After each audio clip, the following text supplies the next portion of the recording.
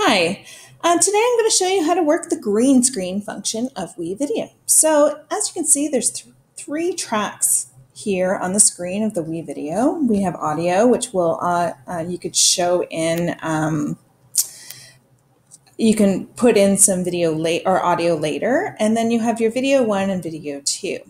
So for video 2 is where you have to drop your green screen shots. So this is just a picture of me. And I'm just standing in front of the green screen. So there I am. And what the project that I was doing with my students was we had decided to jump into our artwork. So this was an example I gave my students. So here's a picture that I made at paint night, and I want to be inside my paint night photo or painting. So I'm going to double click on the green screen picture of me. I'm going to take the dropper tool, and I'm just going to steal the green out, and we'll block out the green.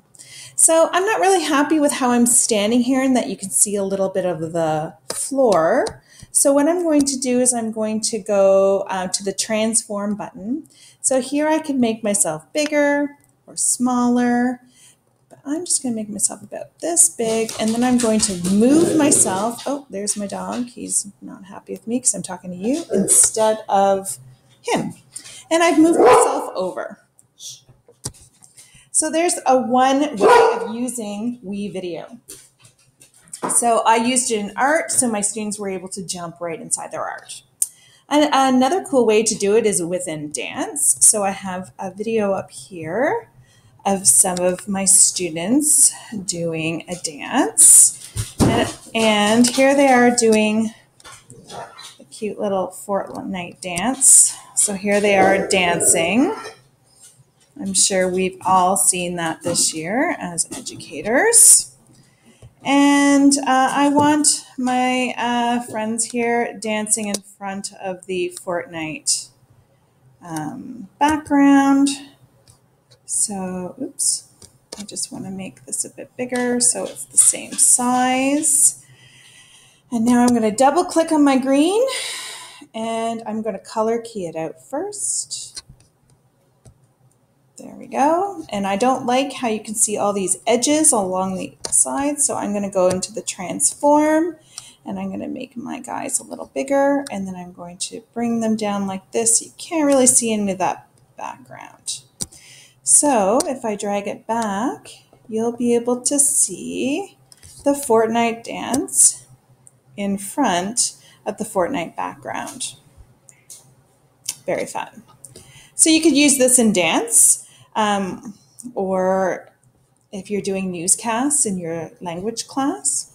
Now here's a really cool trick that I learned from the WeVideo Twitter feed. If you take pictures of your students holding a green screen like I've done here. So if you take a look at this picture over here, I just made a green screen out of a piece of green construction paper, and I mounted it on a heavier corrugated piece of construction paper. And then all you have to do is drop what you want down here onto your video 1, double click, and I'm just going to color key it out. Got to grab that dropper tool, take that out. So now I'm just going to click on the image that I want on that green screen, and now I'm just going to position it. So these little guys are holding curiosity, and you can move it around. Done editing. So those are 3 great ways to use the green screen on WeVideo. It's so easy to use.